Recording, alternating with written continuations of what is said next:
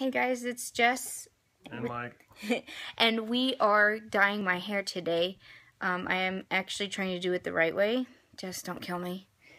My hairdresser. I bought from Sally's Age Beautiful 3B in darkest blue. And so we're going to try that today. And I bought 20 developer, so it's going to do some lift, like a tad bit, and then I guess deposit. I don't know, but I'm thinking that's what it's going to do. It's probably not going to lift a whole lot. And I bought my gloves and my conditioner afterwards, and I'm going to do it in a bottle.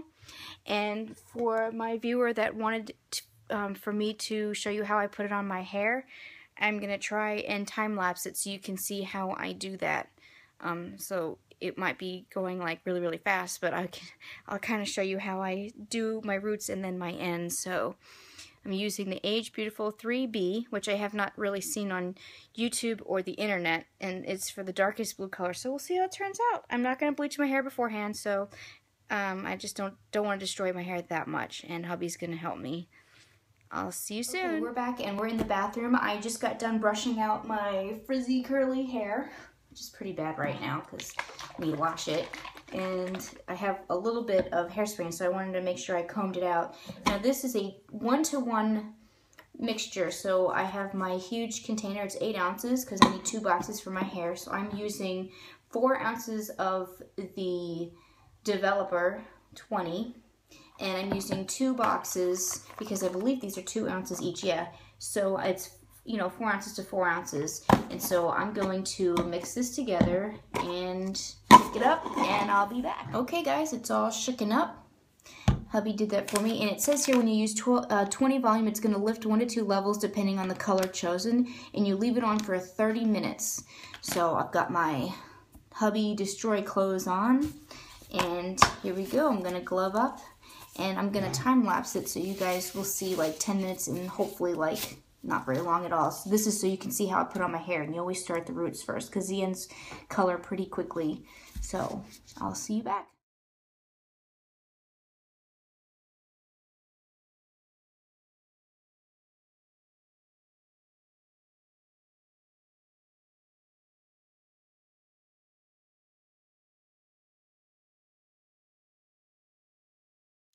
Okay guys, it's been about 30 minutes and it's looking kind of dark.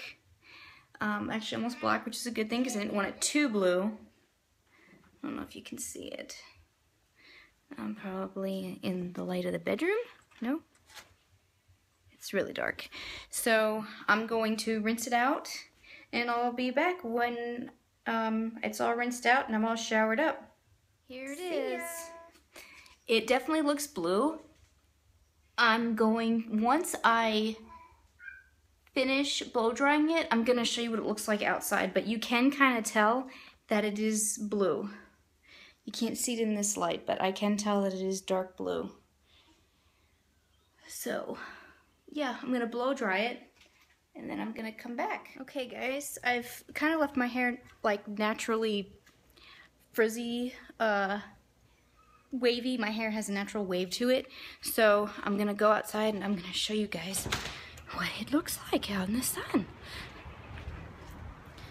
Okay, here we go. Can you see that it's kind of blue? I haven't really looked at it yet with a mirror out here. Let's see if I can, I don't know, can you tell? Does it look more black? I can't tell out here looking in a camera on the phone. But yeah, this is it. Yep. Yeah. So if you guys like my video, give me a thumbs up. Don't give me a thumbs down. Don't you dare give me a thumbs down. And please subscribe. And tell me what you think. You can comment. If I did anything wrong, let me know. If you have any advice, pointers, or anything, yeah, just leave me a comment below. Thank you guys for watching. Bye.